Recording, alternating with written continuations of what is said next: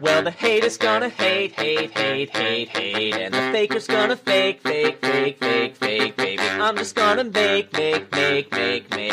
making luck, a Dominion podcast. Welcome back to Making Luck, and we have a lot to cover this week, so I'm just going to jump right in. We're going to start with the Kingdom from last week.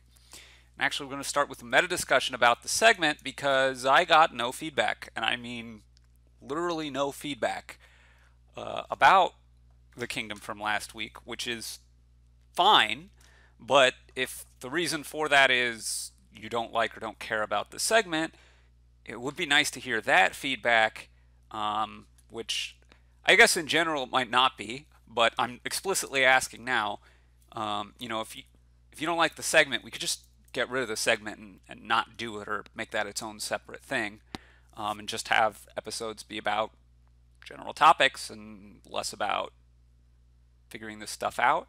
So please do, whether you like it, dislike it, or are indifferent, if you could reach out and give that feedback about this Kingdom of the Week kind of segment, the bread to our metaphorical podcast sandwich, as we've talked about many times in the past, then I would appreciate that kind of feedback.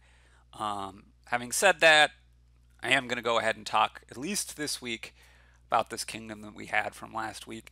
And because it's been, 2 weeks at least, well, I guess you could be listening to these episodes back to back at some point in the future. I mean, you're in the future right now as you're listening to it. Boy, I'm doing a really good job at... Anyway, we're going to talk about that kingdom right now, but I'm going to describe what the kingdom was, is my point, for the audio listeners especially. So here we go. We have stonemason, menagerie, cultist, hunting party, vineyard, ghost town, wandering minstrel, duke, pillage, rebuild, with the landscapes, banquet, and wedding. We have vineyard, stonemason, menagerie, ghost town, wandering minstrel, cultist, hunting party, duke, pillage, rebuild, with the events, banquet, and wedding. And if you want alphabetical or some other order, again, leave that feedback, but no promises. Okay, so I want to describe, first of all, the original game I played with here. I went silver, silver. My opponent went wedding debt. I had 3-4. My opponent then got menagerie and wandering minstrel as their gold missed the shuffle, which was super bad luck for them. Although I also don't think that the menagerie buy was good at all. Anyway, and I got cultist on turn 3 and then ghost town on turn 4. And, well, basically, to make a long story short, I won the ruin split 7-3, and then we each went for some stuff, like we each got a rebuild, and that was okay because there's the ghost towns. The wandering minstrels are particularly bad in the face of all the ruins you're getting, because instead of cycling past cards that you typically don't want so much and 2 cards that you do want so much, it cycles past your good treasures and ghost towns, which, is maybe not the hugest deal, but it doesn't cycle past the worst cards in your, well, not quite the worst cards, but close to the worst cards in your deck, which are the ruins. So, like, wandering minstrel's pretty bad here. My opponent got multiples of them. Menagerie is actually a pretty fine card in these kinds of decks reasonably often, because you have a lot of different names of ruins. It can be okay if you have the action space for it, where you're not going to draw it dead like we do with the ghost town.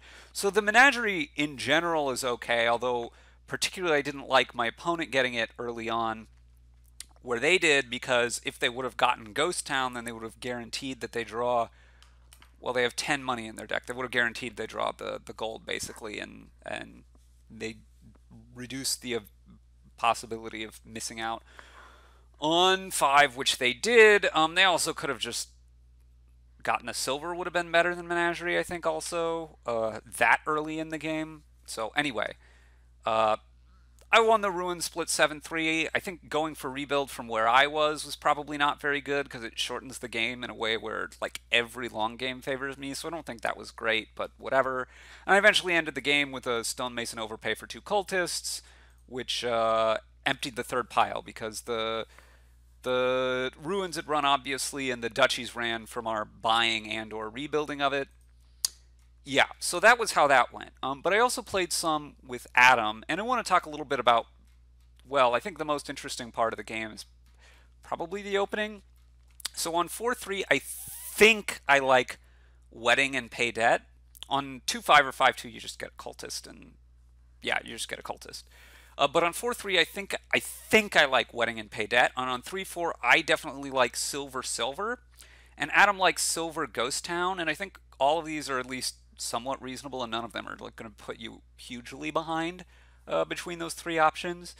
The reason why I like silver silver better than silver ghost town. So first of all, let's talk a little bit about this, and I could go into this for like a whole episode probably. So I'm going to try to keep it brief. But basically, silver ghost town ensures that you're going to hit 9 money. We have 9 money in your deck and 11 cards. You're going to draw 11 cards on turns 3 and 4.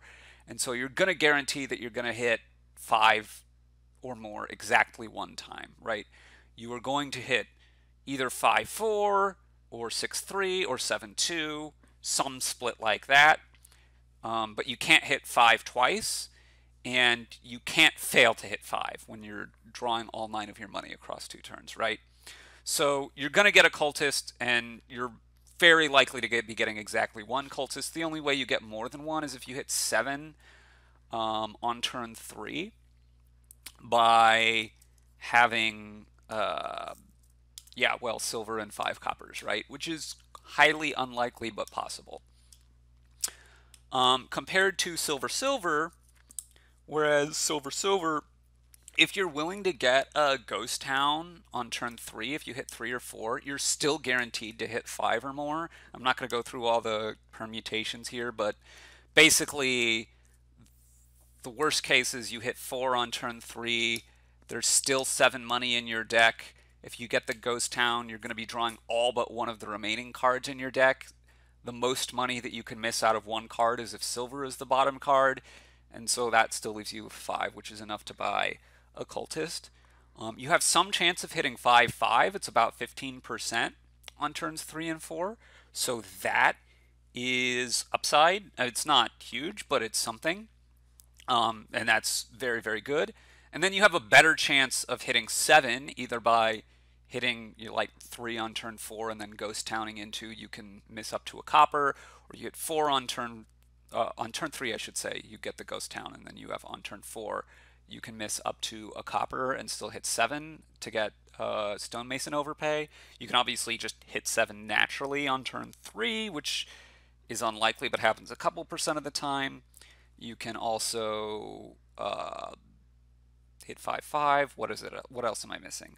Oh, if you hit 4, you can, if you hit 4 on turn 3, then if an estate is the bottom card, you get the ghost town. You can still hit 7 on turn 4 and get 2 cultists that way. So anyway, long story short, I think you end up in a better spot there. And well, the downside is you're less likely to have a cultist, a ghost town after turn 4, so going into that shuffle. So you're going to be maybe a little bit slower if you do both get exactly 1 cultist. But you also have the extra silver, which I think is good, although it's not 100% clear. Like hitting more 7s later for stonemason into double cultist is pretty good. Anyway, that's where I came down on this. Wedding, yeah, so wedding debt, you're also, if you decide to get the ghost town on turn 3 in the situation my opponent did in the actual game here, then you're guaranteed to hit at least 5 at least once. You have some small chances of hitting 5 twice. You have some chances of hitting 7 to hit double 5. That's less, I think, than the silver silver into ghost town. So I could see silver silver into ghost town being better, but also having the gold is probably a little bit better than having 2 well, not probably. It's a little bit better than having 2 silvers, basically, for sure. And also, right, maybe you stonemason the gold later, and then like the point isn't nothing. This game can easily come down to a situation where you're trading like 1 for 1. You get a duchy, I get a duchy, you get a duchy, I get a duchy, or the same thing with provinces, in such a way that having an extra point is kind of nice at various times for pileouts and stuff. As for what you should do later in the game, uh, well, I played a few games with Adam as well, and the biggest takeaway was it seemed to not matter very much. Um, Somebody is going to win the ruin split, and that's probably going to be most of the game. On 7, yeah, I'm not sure whether you should wedding on 7 or stonemason overpay for 2 5s. I was getting like a couple cultists reasonably often, and with the number of ghost towns you get, because you get ghost town basically after a couple silvers, you're getting ghost town on 3 more or less every time over more silvers. You're usually going to have extra actions with that many ghost towns in your deck, so you're probably fine to play a terminal besides the cultists or whatever. So you get to stonemason some of the ruins. Tactically, you might stonemason a gold, you might stonemason cultists, so you don't auto-play all the cultists because you might want to stonemason one at the end. This is something you have to think about. So there's various decisions around that. Having said that, like, pillage is a card when I hit it 5 I thought was reasonable, especially when Adam had gone for rebuild. I think pillage is kind of good against that. It's kind of good. I mean, I think had a better deck there. I was up in the ruin split, and I think that lends itself a little bit more towards pillage than the rebuild, because you kind of like you're just trying to take the one good card in their hand that are more likely to have a higher difference of the power levels between their best and worst cards, so pillage is a little better. I think when you're behind, rebuild makes some more sense because you're just kind of rolling the dice a little bit more. But the differences are pretty small, and in any case, the differences are kind of small between kind of all of these. I wouldn't really recommend Hunting Party, I don't think, almost ever. Yeah, Vineyards didn't seem so good. The other thing I want to briefly mention is that I don't know. The other thing I could see coming up at various points is like Banquet. For one thing, it did come up a little bit in one situation where I was trying to steal a win, being behind in the ruin split, and I banqueted. I was able to, in some cases, have the threat of banquet for cultist at the end. If I missed 5 money and I needed to get the last cultist, I could banquet for it.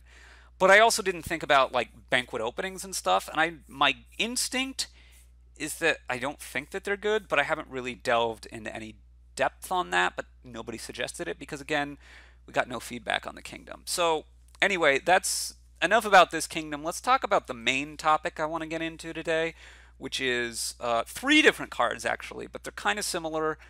They all more or less produce money as their quote-unquote main effect, although whether that's the main effect or not, we'll get into. So they all produce that. They all cost 5. They're all terminal actions. So let's just go right into it. We're going to start with Harvest.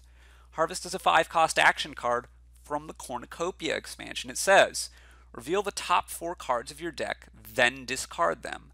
+1 money per differently named card revealed.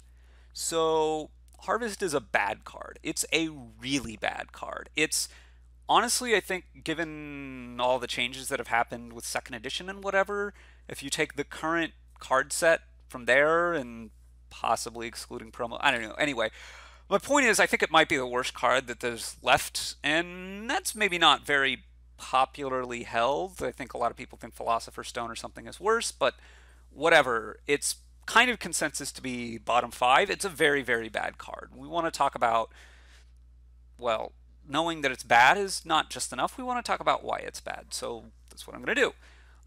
So first of all, if you're drawing your deck, after you've drawn your deck, this card does nothing. You don't have any cards in your deck, so you reveal nothing. You don't reveal any differently named cards, so you don't make any money. It does nothing for you once you've drawn your deck. So if you're building a deck where you're trying to draw your deck, which is often where, payload gets maximized, yeah, if you're building that deck, then you need to find a way to be able to either play this before you're drawing your deck, which means you need like extra terminal space because you need to be able to play this terminal and then still draw and not ever be in danger of running out of villages. So like if you have a billion villagers from, I don't know, like academy and a bunch of villages or something, then maybe you can kind of sort of have that work, kind of. Um, and or like if you have recruiter can also give you a billion villagers, or champion obviously gives you infinite action. So like that gets around that problem. But even so, like if you're just blind flipping a harvest, it's probably going to make, I don't know, it makes around 3 on average in a lot of decks. I'm not going to go into specific math here because by George it doesn't come up well enough, and I don't know who George is, but by him it doesn't come up often enough, and it obviously depends a lot based on what your deck has in it. But like it makes 2 not infrequently. It makes 4, sometimes reasonably. Sometimes it makes 1. That's not very often, but like can happen. You flip 4 coppers or something. It's pretty bad. Usually like most decks on average it will make more than 2, and I think usually somewhere around 3. But okay, like it's a terminal gold with variability. It's not that terminal gold is not that great, and the variability, while sometimes it can help because it helps you spike, I think overall it tends to be worse. It makes it harder to plan out things. Yeah. So the other thing you could try to do with it in this kind of a situation where you're drawing your deck is you draw your deck, and then if you're able to discard 4 specific differently named cards, then you can play a bunch of these, and you can make 4 money every time, which, hooray! But the problem with that is, A, first of all, you need some kind of a discard outlet. B, you need 4 differently named cards. C, if you're not going to redraw those cards, you need 4 differently named cards that weren't producing any money for you. So, like, if you're discarding a silver and a copper, you've given up 3 money to make 4 money n times, where n is the number of harvests. And, like, you're putting in a lot of work to make a card that still isn't making that much money at once. Even if it made 4 every time, because you were able to perfectly set it up, that's still not great. It might be the best thing there is, but it's going to be very, very rare. So, okay, when you're drawing your deck, the payoff is so small. The cost in terms of terminal space, in terms of it being 5, in terms of all these different kinds of things, is very high. Yeah, you don't typically want it. There's almost always going to be something that's better. So what about in like a money-ish deck? Well, in a 1-card kingdom, getting at least 1 harvest is better than getting 0 harvests if you do that when you have exactly 5. So yeah, it tends to make at least 2. Sometimes it makes only 1, but on average, typically it's going to make 2 to 4, 2 to 3 usually.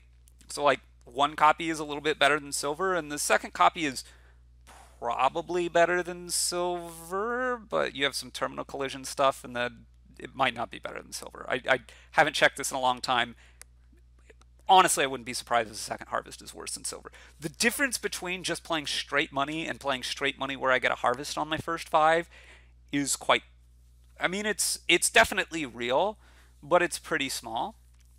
So you could say, oh, but I'm going to play with some other differently named cards, so harvest gets better. And yeah, it kind of does, except once you start adding in other cards, it's very hard to add in many other cards where those other cards aren't just better than harvest.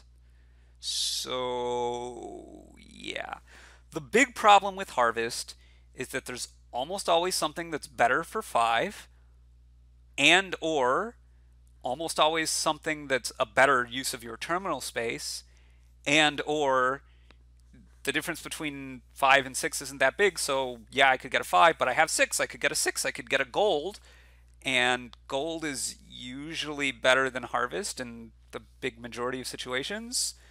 Or like all of the above. And that's going to be a recurring theme for all of these cards, is that yeah, there's often going to be something better in terms of a use of your terminal space and or your 5-cost buy, or a cheaper buy, honestly. So like moat, big money moat is better than big money harvest. I'm pretty sure that's true. Moat is not a great money card, especially as a single card. Well, okay, Harvest probably plays a little bit better with other like cantrips and stuff than Moat, but my point is it doesn't take much to be better than Harvest. It really, really doesn't. There's almost always a better use of your terminal space or your fivers or like just a 4 cost that's better. Like Monument, you get Monument every time before you get Harvest in money, and probably in not money. Even if you have 5, just like Monument's a better card almost every time. Like the VP chip, yeah, the potential to getting more money, I don't know. Anyway, Harvest is bad. The best uses I found for Harvest. So there's some cute things you can do. You can reveal patrons. This is not good, but it's a thing you can do. It definitely helps Harvest a little bit, I guess. You can discard tunnels. Also definitely a bad thing to do, but you know, I've had it come up a non-zero number of times in the tens of thousands of games I've either played or watched. I think it's happened once or twice. Yeah, neither of these are good combos for Harvest. Neither of these should make you think, oh, well, maybe I should think about Harvest now. I'm just like trying to come up with, okay, the real things that Harvest does, there's like 2 to 3 things that Harvest really does for you. 1, you can swindle stuff into it. 5 costs are typically good. Harvest is, honestly, it's not even that bad to be given in a lot of situations. So it's not like, man, I nailed them and gave them a completely useless Counting House because they've trashed all their coppers, so Counting House is completely worthless. Like, you know, it's not like that. It's rarely completely worthless, so it's not even that good to swindle into. Like Duke, well, maybe they're going to get a duchy at some point, so it'll be worth a point. Like, Harvest is usually a better card than that, and it may not be the absolute worst fiver on the board in a reasonable percentage of games, although probably usually it still will be. So it's not even that great for Swindler, but Swindler's a definite use for Harvest. You swindle stuff into Harvest. The other thing, although, about Swindler games is like you're swindling their garbage into more differently named garbage. So like Harvest is probably better in a deck where you're getting swindled already. So that's like kind of weird. Anyway, it's still a bad card. The actual biggest use is you just need a differently named card or a differently named action card or, you know, something like that for your museum or fairgrounds or something. And like maybe it's not that bad of a card, so it's better to add than like Curse or something. Or you need a differently, I don't know why you would need differently named specific actions. I've trashed it with Lurker because I wanted to lower a pile, but I didn't want to give my opponent a chance to gain anything useful from their Lurkers. Like, real fringy stuff here, real fringy. Let's move on past Harvest because it sucks. Merchant Ship. Okay, so Merchant Ship is a 5-cost action duration from the Seaside expansion, and it says, now, and at the start of your next turn, +2 money. So this card is a lot better than Harvest. Yeah, it's 4 money from a single card, which is not bad. Like, it always makes 4 money from a single card unless the game ends before you get your next turn. It is split over 2 turns, so that's less good than if it was all right now. Yeah, if you're drawing your whole deck, then if you have 2 of these things, so you're playing 1 of them every turn, they make more money than gold. They take up the same deck space because you're only ever drawing 1 per turn compared to gold. So they take up the same deck space.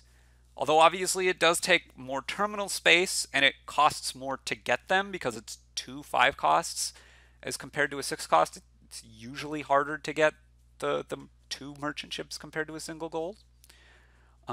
So there are actually advantages here compared to gold. Gold isn't a particularly high bar, of course, but it is a bar that was always there and, you know, well, not always there because sometimes you have exactly 5, but, you know, always on the board and often a competitor for your 5-cost payload slot. Harvest very, very rarely passes the gold test, but Merchant Ship, there's some real situations where it does. And again, usually the biggest downside of Merchant Ship is usually there's going to be something better. A better 5 to get, a better terminal to get, a better payload card to get.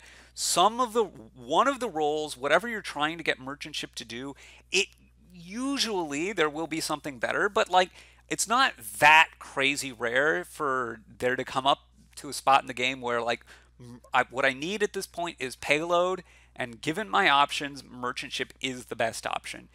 Again, usually in a significant majority of cases, there will be a better option, but it comes up in a not trivial amount of the time that merchant ship is that best option.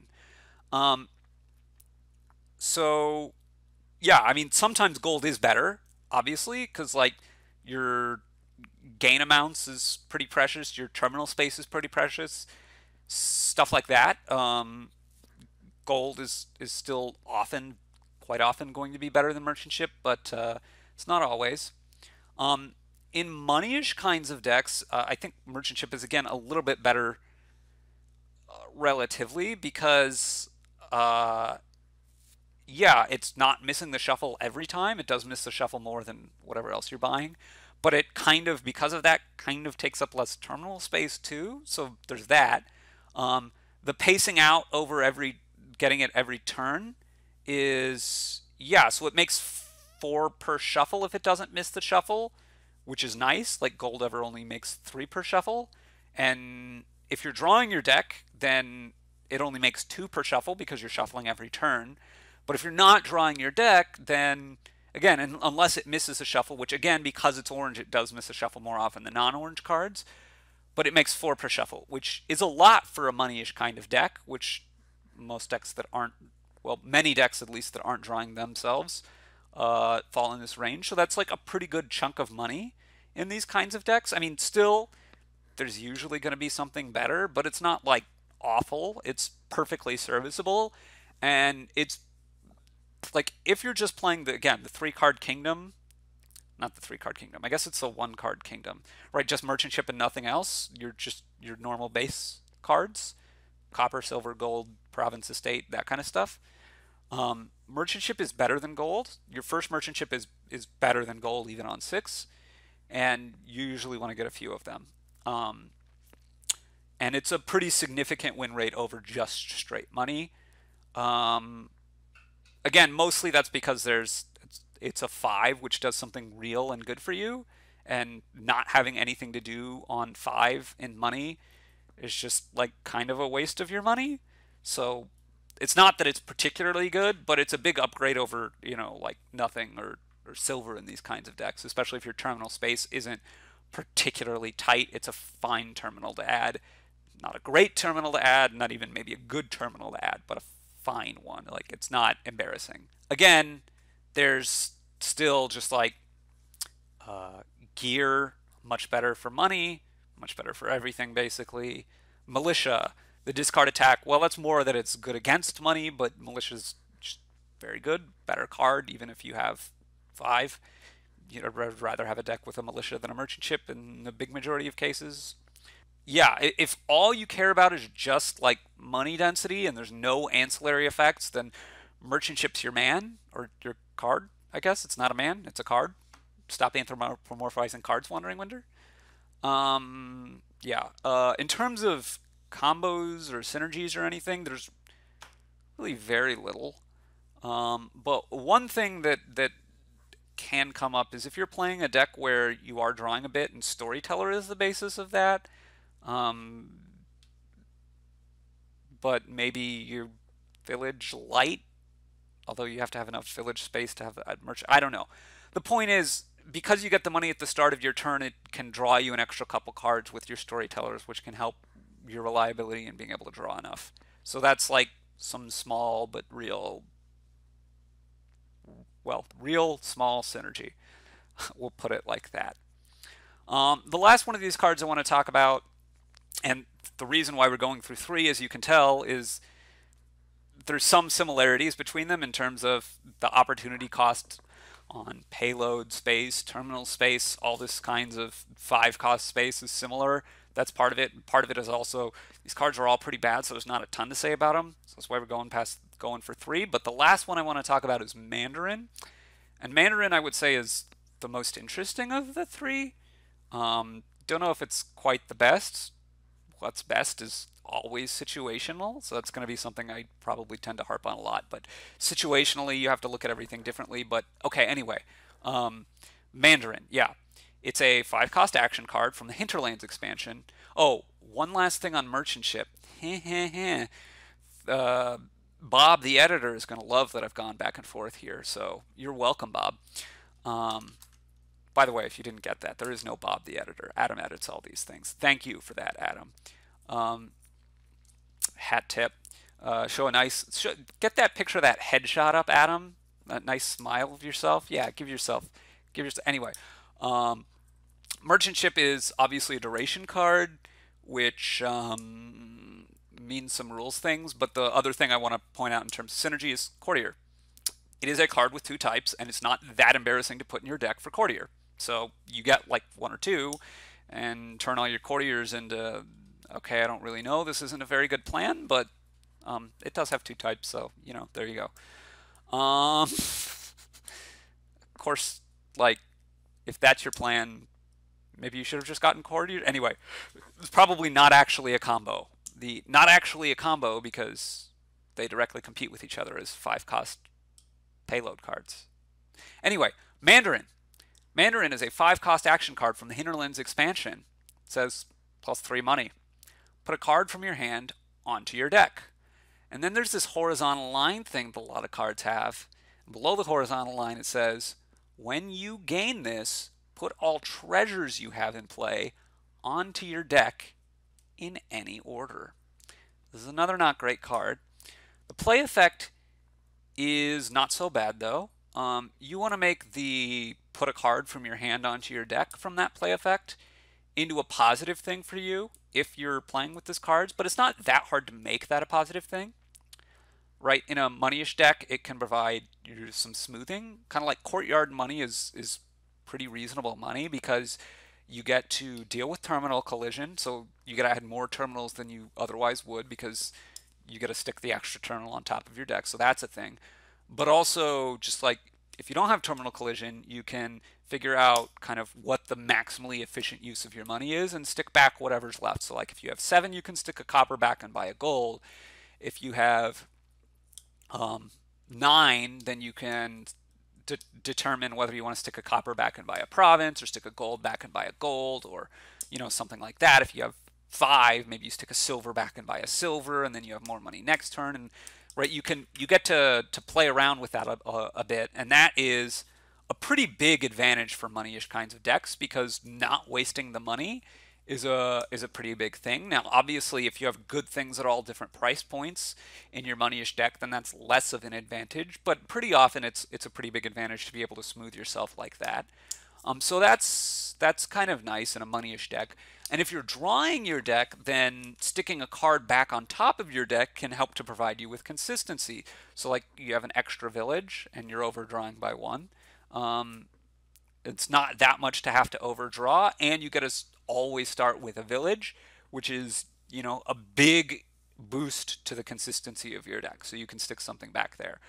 It's not always free to have to stick something back though. So don't just assume, oh, this is a good effect in all kinds of decks. So like it can be a good effect in a lot of different kinds of decks, but it isn't always, right? Sometimes you're just very tight on cards and you end up having to stick back bad cards a lot, and that's quite a bad thing. I should mention, I guess, for this, like crop rotation is kind of a combo with the on-play effect like that, because you stick a green card back on top of your deck.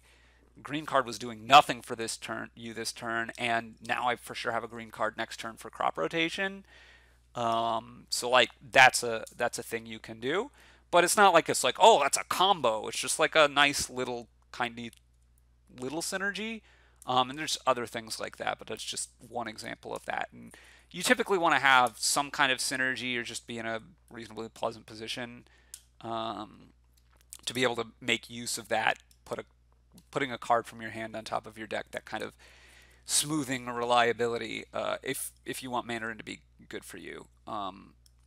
Yeah, sometimes it's good, sometimes it's not. So you want to watch out for that and figure out, is it good or not.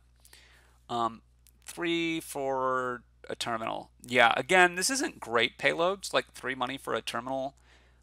It's not the worst if you have the terminal space. Like, yeah, it's not great at all. It's quite mediocre, but sometimes you hit exactly 5 and not 6. Sometimes, I don't know, you'd have the Mandarin. I don't know. You want to throne it. You don't want to throw it that often because you got to stick multiple cards back, and you usually don't want to stick multiple cards back. So I don't know. It's kind of hard for the 3 to be particularly good itself, like just as a card. Like it's one option on count, and it's an option you take sometimes on count, but it's usually not like I'm getting a count to do Mandarin's job. Like, no, it's a thing you can do, but when it's the only thing it does after you've gained it, it's again, usually it's the same thing as all these other cases, right? It's the problem is that there's usually something better in terms of your terminal space, in terms of your payload, in terms of your 5 costs. So that's the big problem. But what I haven't really gone into depth about is the most interesting part of the card, and that's the below the line, the when you gain this, put all treasures you have in play on your deck in any order. That is usually rather a bad thing. And that's usually the biggest reason why you don't want to get Mandarin is because, like, I want to play all my treasures usually to maximize my payload this turn, which usually involves me playing some treasures which are below average cards in my deck. Coppers, or if somehow I don't have any coppers, like silver's probably a below average card in my deck if I don't have any coppers in my deck, because I'm usually in that situation I'm trying to draw, and silver in my starting hand doesn't help me draw. It hinders me from drawing. Like, silver's an okay card in the deck maybe, but your opening hand is exactly where you don't want the silvers. You want to draw them at the end. If you had to draw them at the beginning, then we might not always say silver's a good card. We might say the silver's a bad card, because, like, that's exactly the downside of silver in these kinds of decks. And if you're ensuring that you have that downside to it, then that's not so great. And, like, it's not like the payoff for doing that is that great either. So, like, yeah, usually that is a bad thing, the top decking of the treasures you have in play. There's a number of ways, though, to make it work for you. And when you can make it work for you is usually when Mandarin is actually an actively good card. And sometimes it's a very good card because you can make very good use out of it. And it's often very situational, but it's not always situational. Sometimes it's strategic. And the biggest way it's strategic is the biggest way that Mandarin is good, and that's the combo with capital. Now, the combo,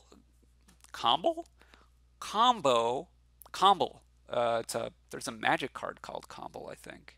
I didn't mean that. Anyway, the wombination between Mandarin and capital is very powerful. It's one of the best few 2-card combos there is in the game. And there is an article that has been written about it, so I'm not going to go into mega depth here. There's an article by Dan Brooks, which is highly recommended, that goes into this combo and how it works and all that kind of stuff. I'm just going to go through, rules-wise how it works. And basically, so capital, when you discard it from play, gives you 6 stat.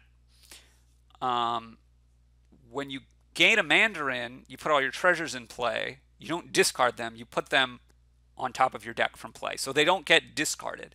So you don't take the debt.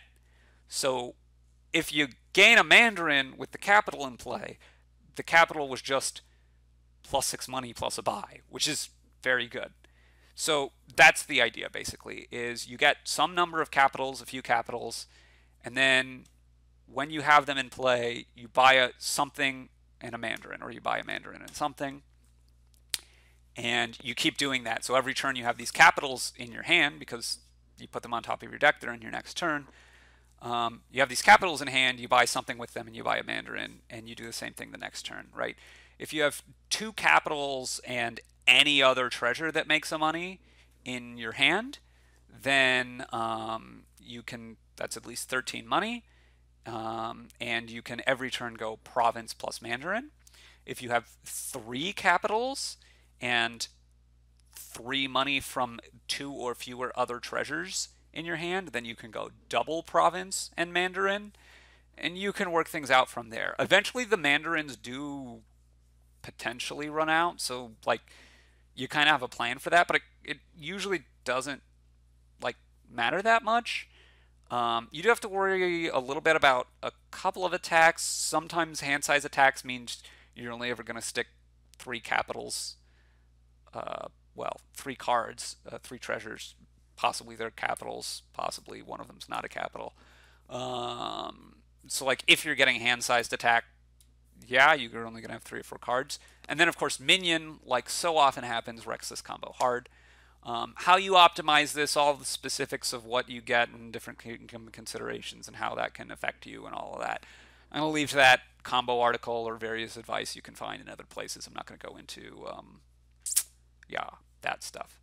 But there's some other stuff too that's not nearly as strong as Mandarin Capital that you can do with the Mandarin on gain effect.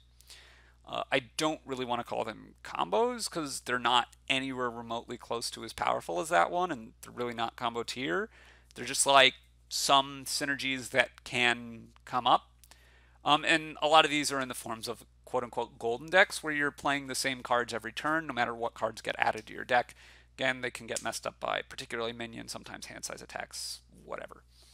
But so if you have 4 differently named treasures and a Horn of Plenty, you can play your 4 differently named treasures, play your Horn of Plenty to gain a Mandarin, and that's your 5-card hand for next turn, and your 5-card hand for next turn, your 5-card hand for next turn, rinse and repeat. So you need 4 differently named treasures, which means you need any other kingdom treasure or platinum. And then what this gets you is whatever those 4 other treasures make you in terms of money or other payloady output, you can buy that. So like if you have I don't know, a royal seal, then you can every turn buy a province and gain the Mandarin and rinse and repeat, right? Now you have to somehow set up getting 4 differently named treasures in your hand along with Horn of Plenty, which is not usually that easy to do. And well, okay, sometimes it is easy to do, but usually when it is, it's because you can draw a fair amount. When you can draw a fair amount, like gaining a province every turn and gaining a Mandarin every turn is usually like not really the best thing you can be doing because like Horn of Plenty's on the board and you can draw a bunch of cards, so it's kind of slow. But like if you wake up with it on turn early, I don't know what turn number, but like if somehow you wake up with it on early turn, then maybe you can go for it and you like audible into this, and maybe it's fast enough there. I don't know. But any collection of treasures which gives extra gains and enough money and fits in a 5-card hand, or okay, fits in a starting hand, I should say. So like Hireling can help this, Prince can help this, enough extra money and gains to buy an expedition, I guess, can help this. So like plus buy is going to be useful here and sometimes. So like fortune is the big one here because like I have gold, fortune. That's 12 money. Let's say I have a copper, gold, copper, fortune. Then I can buy province and Mandarin and rinse and repeat. Yeah, fortune enables that money-wise and gains-wise a lot. But again, the problem is you have to get all this stuff together, and like you did all this work and you got a fortune. Isn't there something better to do? I think there usually is. But you know, other treasures which give extra gains. We talked about Horn of Plenty. We talked about fortune. Spices could do it. Counterfeit could do it. There's some other things that can do it, right? Charm could do it. Charm, you know, you have 5 money plus the charm. You can get a duchy and a Mandarin every turn. Like, yeah, I don't know. This stuff is usually not very good, but situationally it can come up, right? And so I guess don't necessarily just sleep on it. But actually, situationally is not like my whole game plan, but just I want to use this effect one time on my Mandarins is something to think about, right? So this usually comes up well in a couple of situations. I'm going to start with towards the late game, right? I can't quite close out the game. Maybe I've drawn my deck, but I can't quite pile out on like provinces or something. I can get somehow if I can gain a Mandarin, I can put the treasures on top of my deck, which is usually bad in this kind of deck. But if it guarantees me the next turn that I have that last province that I need, then you can do that sometimes to guarantee that, as opposed to like, I don't know, I just gained a bunch of green cards, so now I might not kick off, and I want to just eliminate all chances of a dud because that's the only thing that can make me lose. You can gain a Mandarin in that spot. More likely, you're playing like a money-ish thing, and so the situational thing, I should note, we're calling that hashtag tactical Mandarin, not strategic Mandarin. Hashtag tactical Mandarin, not hashtag strategic Mandarin. So the hashtag tactical Mandarin comes up more often like in a money kind of deck because you have more good treasures more often. So in these situations, maybe it's getting closer to the end of the game. A duchy isn't going to help you very much, or is maybe not that likely to help you very much. You have, two golds in hand, or you have a gold and a silver in hand, or if you have a gold and two silvers in hand, or three silvers in hand, or something like that. You can play those. Probably not play your coppers, although I guess you could play a copper, depending on how you're tracking your deck or whatever. You play those good treasures, the golds and the silvers. You buy a Mandarin instead of getting a duchy or another gold or something to give you a much better chance at next turn hitting that crucial province. Again, in a lot of situations, what you want to get is a hashtag duchy. But in some situations that really do come up, depending on where the point differences are, maybe the province is just more or less the only thing that matters. And a hashtag tactical Mandarin, just as a way to like, I'm probably never playing this Mandarin, but I'm just trying to end the game favorably for myself, can be very good there. The other hashtag tactical Mandarin thing before I forget is crown. If your only treasures in your deck are like a crown or a couple of crowns, then you can start your deck with crown or a couple of crowns in play by gaining a Mandarin. Or, well, the last thing I want to talk about with the hashtag tactical Mandarin and is the early game, right? So first of all, on turns 1 or 2, if you have 5-2 as your split, you can just pile the Mandarins. Do not do that. Like, I should explain what I mean. So like on turn 1, I have 5. I buy a Mandarin. I put 5 coppers back on my deck. Turn 2, I draw 5 coppers. I buy a Mandarin. I put 5 coppers back on my deck. You keep doing this until the Mandarins run out. You can do that. Do not do that. It's very bad because at the end of it, it's 10 turns into the game. You have a deck that's 10 Mandarins and your starting cards. And that deck hits 5 pretty reliably. Not even 100% reliably, but pretty reliably. Great. That's not great at all, especially given that you've taken so long to get there, right? And you're still going to have this, like, turn 11 I have 5 coppers, and turn 12 I have 2 coppers, and it's not until turn 13 that I can actually play my first Mandarin, and, like, a lot of games are, like, done by turn 13, and, okay, a lot of times they're not, especially if you're not helping your opponent at all, but still, like, this is very bad. Do not do this. Sometimes you get 1 Mandarin. Usually you don't. Again, usually there's a much better 5 to get, but like even if there isn't, maybe if there is, whatever. Usually you don't. You just want to get on with getting to your other stuff because you don't want to delay your shuffle. You want to be doing the other stuff that's a lot more powerful because it's not like Mandarin is a great card. It's better than your starting cards, but it's not like a great card in your deck, right? So you usually don't want to get 1 at all, and when you get 1, you almost never want to get more than 1. But usually when you do want to get 1, I should talk about when you'd want to do that. Usually why you would do that on turn 1 or 2 is you've got some very specific circumstances to where the Mandarin is going to be good. You're trashing, usually you're trashing a lot very fast, and so like you could just trash rid of the rest of your economy quite quickly. Yeah. So like you've got donate. yeah, you might go Mandarin donate.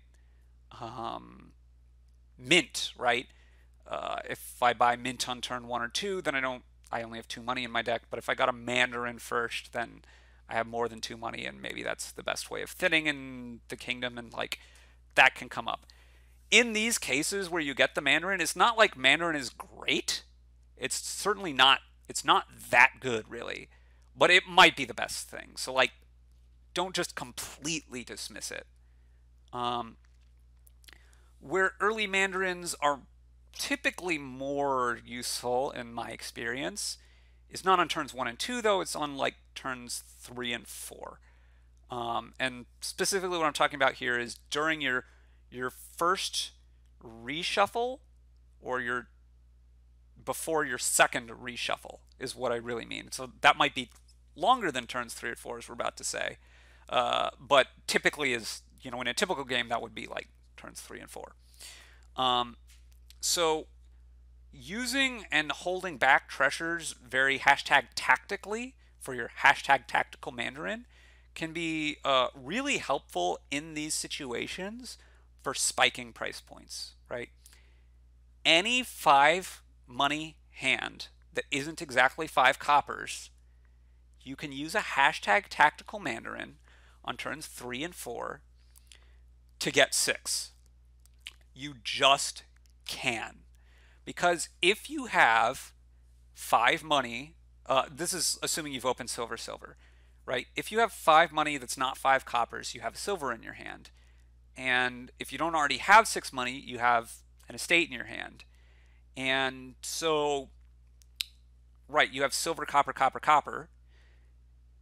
If you didn't hit 6 this turn and you didn't hit 6 last turn, then there's at least 1 copper left in your deck.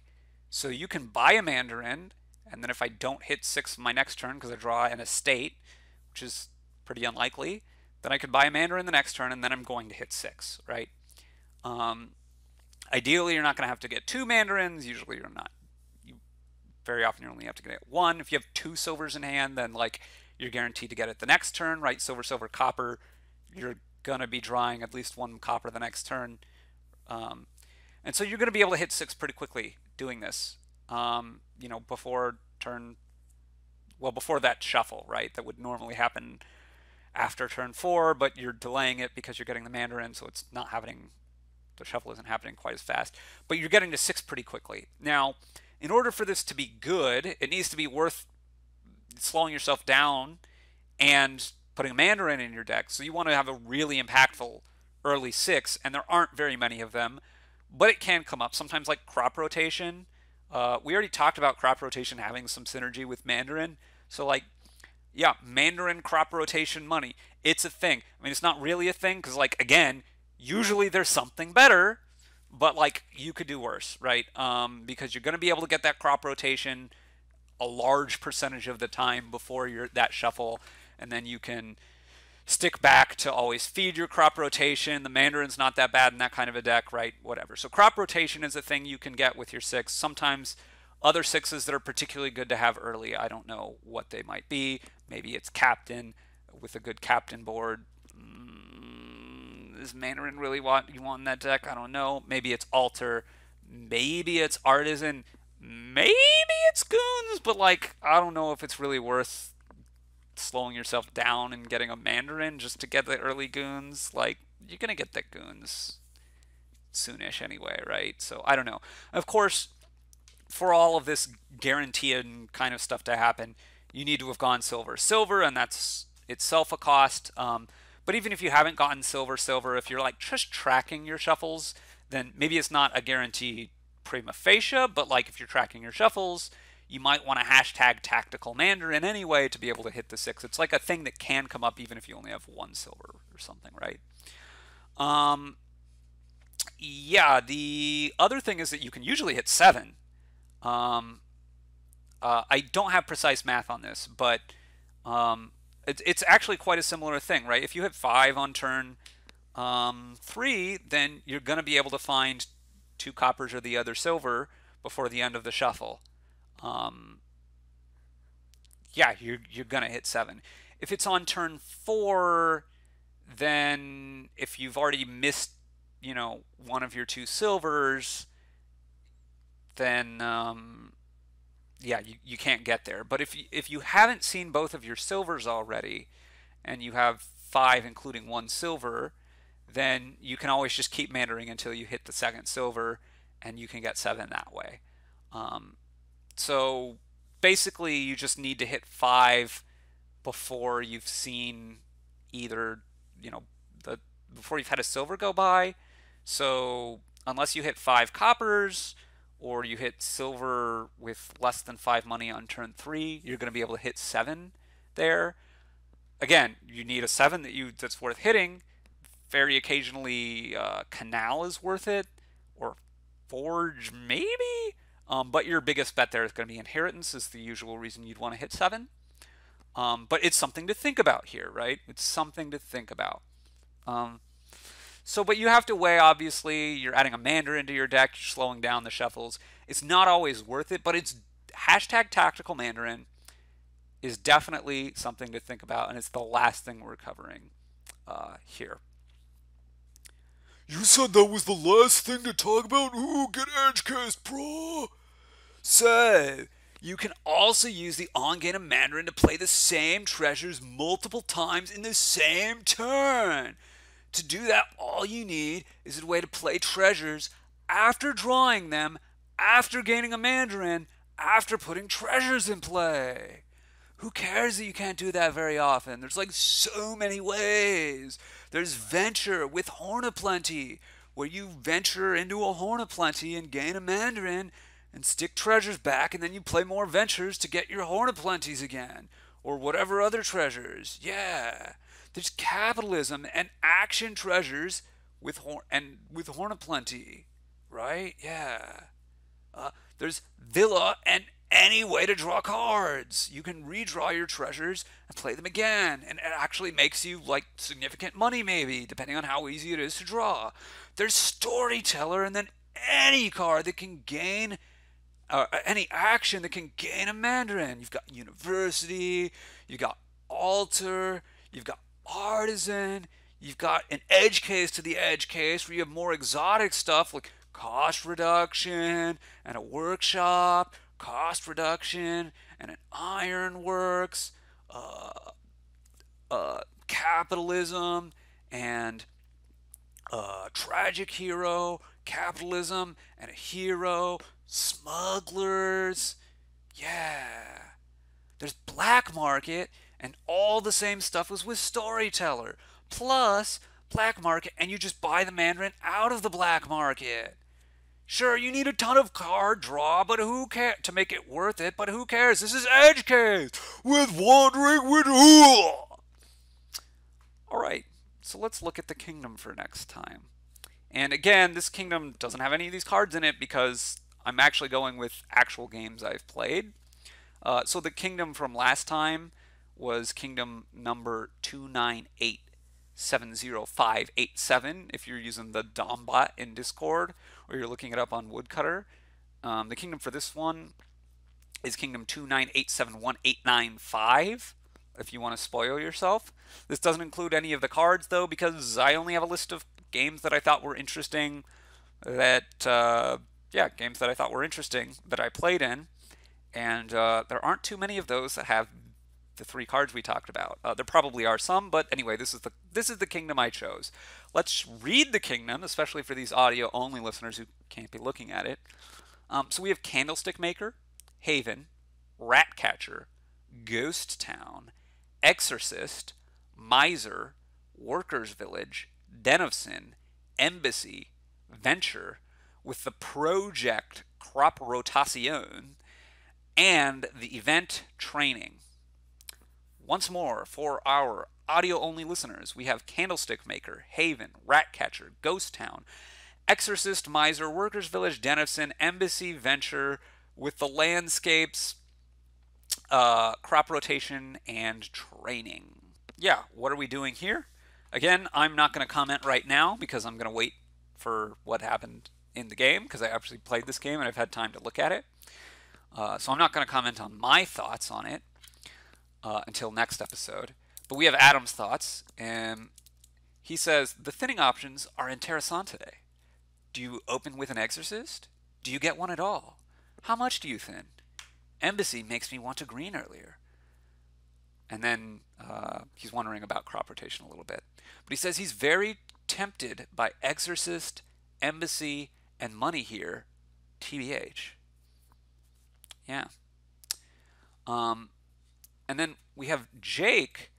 Now, what Jake wanted to do was, well, something involving getting Miser and using Misers, thinning with Exorcist, and trying to play around with that combination of Workers' Villages and probably eventually a training, I think, on Workers' Village, I think. So he was thinking about basically playing with a Miser deck with an Exorcist there. But he's slightly concerned that he's not going to be able to hit 4 early as often enough as he needs. But still, he thinks that's what he would go for. He at least thinks it's interesting and worth testing. So if we get a chance to be playing some games in between next week and now, which is a backwards order to say that, in between now and when the next episode is, we will be testing out that plan. We will be testing out my plan, which I haven't described yet. We'll be testing out maybe Adam's plan. And we'll be testing out any plans that you want to describe. So do send in your plans. What do you think is good on this kingdom? What should we do? We'll test those if and as we can. Time for the next episode, which will be about a topic I haven't decided yet. So if you have a topic request, send that feedback in too. If you want a pizza roll, you're out of luck, or you can go to the grocery store and get one. But in any case, I hope you've enjoyed this episode. If you have comments, questions, feedback of any sort, hopefully you know how to reach us. There's Discord, there's email, there's Pigeon, Messenger Pigeon, there's post office if you can somehow find our address. There's the forums, there's all different kinds of ways.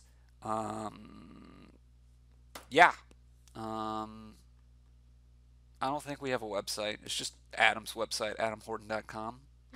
You can find stuff there. I guess that's it. Thanks for listening.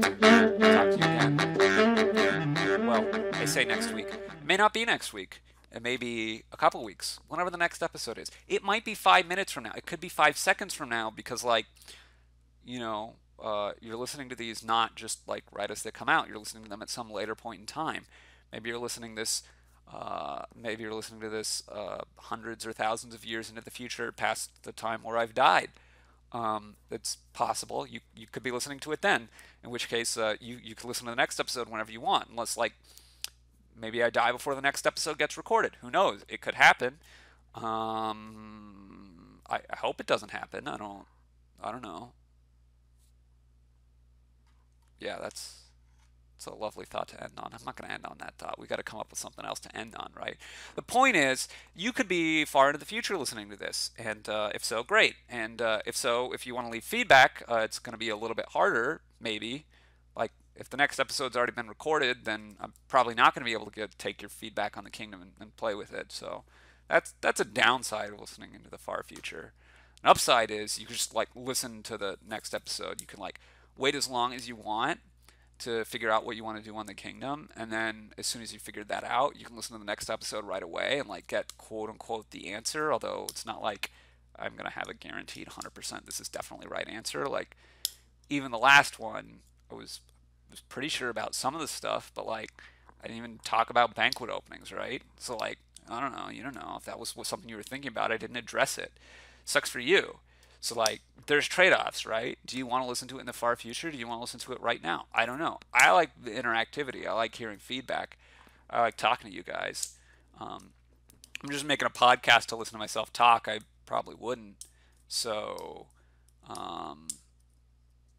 yeah, if you don't like the sound of my voice, you can tell me that. I'm not going to be able to do much about it, but you could tell me if you want. I don't know. I'm playing with a container of graphite, 0.7 millimeters, for my mechanical pencils, which I almost never use because Usually by the time I'd run out of graphite for a mechanical pencil, I've lost the mechanical pencil, or I just move on to the next one anyway. So I've had this refill container, which I haven't refilled in ever. It's been years at least, so I don't know. But it has this thing, and I open and close, and I do that a lot, kind of absent-mindedly. I do that with a lot of like remote controls.